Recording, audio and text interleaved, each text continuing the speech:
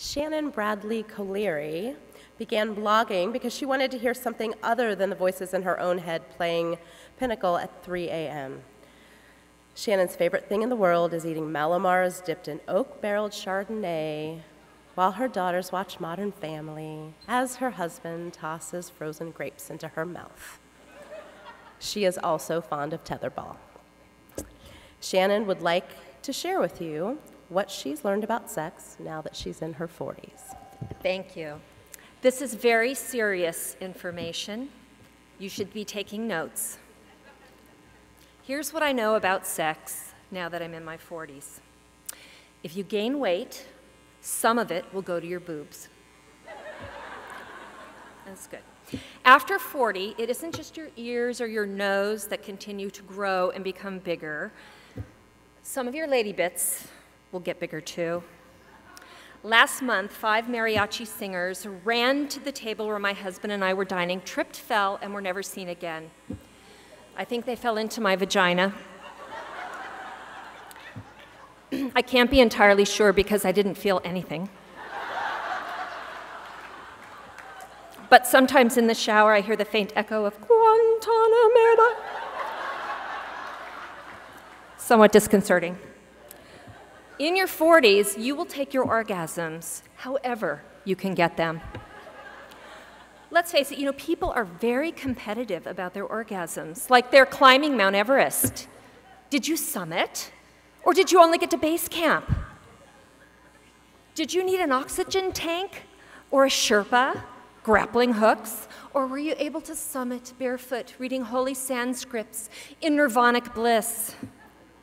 My orgasms have always been like calculus.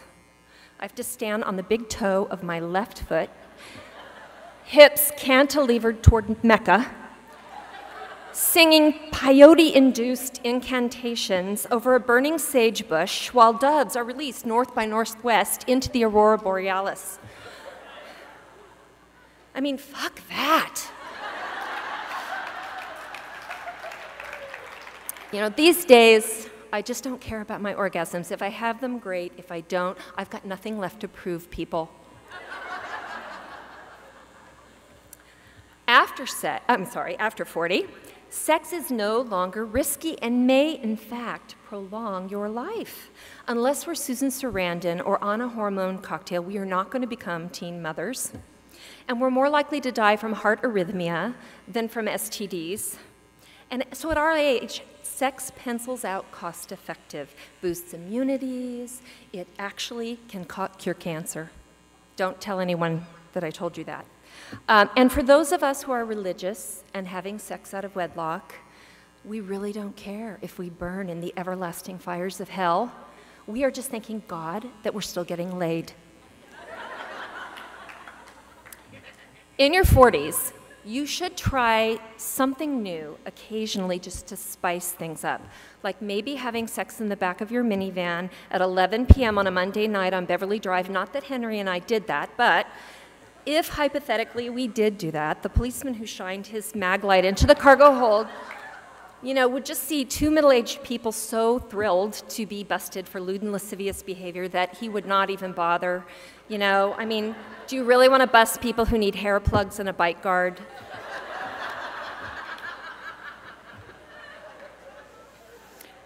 At our age, there's no need to be threatened by fantasies. If you're having sex in your 40s, it might be with someone you've known for quite some time, someone who loves you, even though maybe he saw you nursing your newborn on the toilet because you were trying to delicately deliver your first postpartum poop.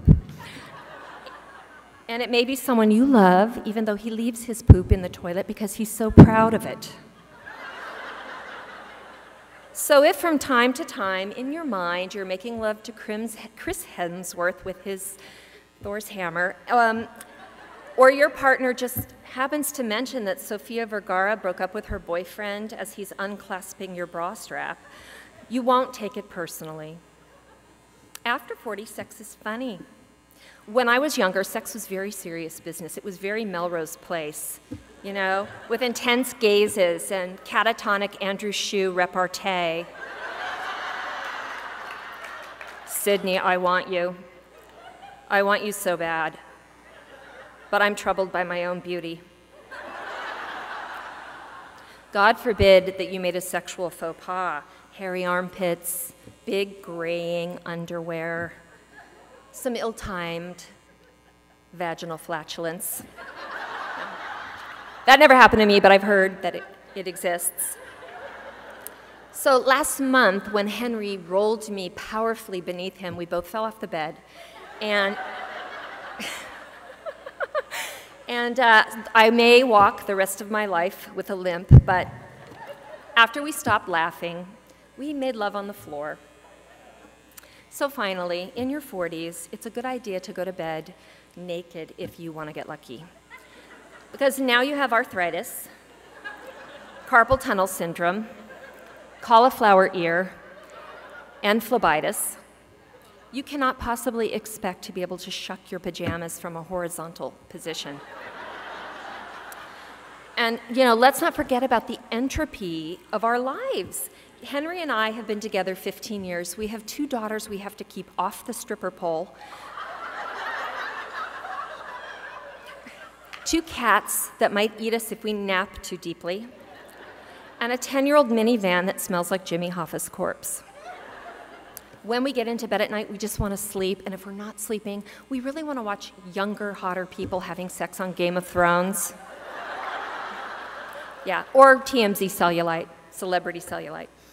So when the marriage maintenance egg timer goes off, we get into bed without the expectation of sex, but with the mandate of a massage. Then things evolve. This man who piqued my curiosity and passion 15 years ago has his hands on my body. And suddenly, this body that has had children and age-related ailments takes on dimension. Henry's hands follow the curves. Suddenly, I've got thighs and hips and belly and breasts. Some places are softer than I'd like them to be, but some are still firm and wholly human and corporeal for this short time that I have on planet Earth. And for that time, regardless of age or in and out of shapeness, I re-inhabit my body. I'm reminded that I exist, and this is sexy.